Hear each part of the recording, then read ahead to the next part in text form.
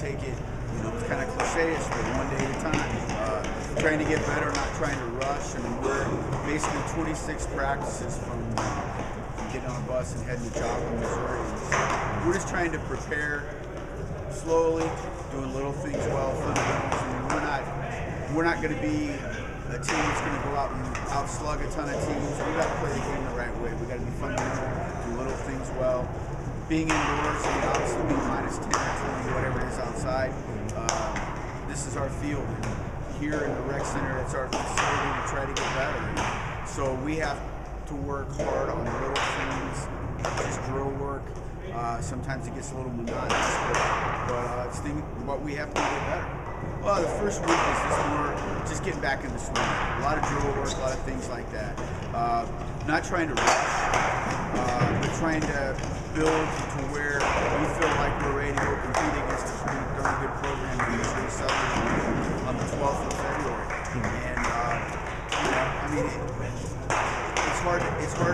Sometimes things change a little when you're practicing, but we tried to set things up to where it's just a gradual progression. Our pitchers, getting them going again, throwing baseballs consistently, not rushing by having them throw too much and developing sore arms and other injuries. The biggest thing is we got to define roles. We got to define some things like that. Obviously, we have 32, 33 guys in our program, and we want to try to define roles for all those guys.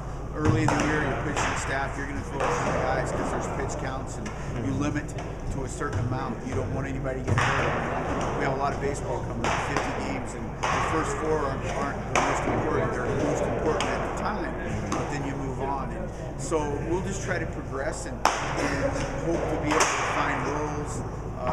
We kind of gradually move into some scrimmaging in the cage with pitchers facing hitters, things like that. As far as strengths, we showed last year that we could hit and score some runs. We struggled defensively.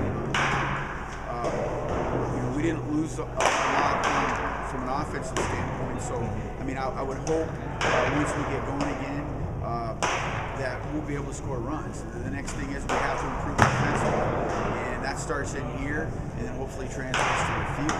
And we just do a ton of drill work and a lot of different things. It's, you see the ceiling here, it's 25 foot high. Pretty difficult to simulate fly balls, so we work on a lot of drop steps and a lot of different drills to get our guys moving in the right direction so that when balls are hit out in games and fields, that they have the right approach.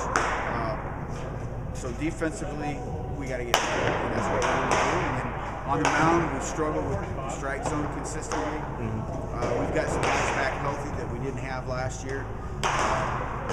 Again, it's a progression, and we're going to work very hard at trying to, number one, dominate the first pitch of every bat, throwing strikes, getting ahead in counts, work percentages, and hopefully our kids will understand that and won't be deer in the headlights when we actually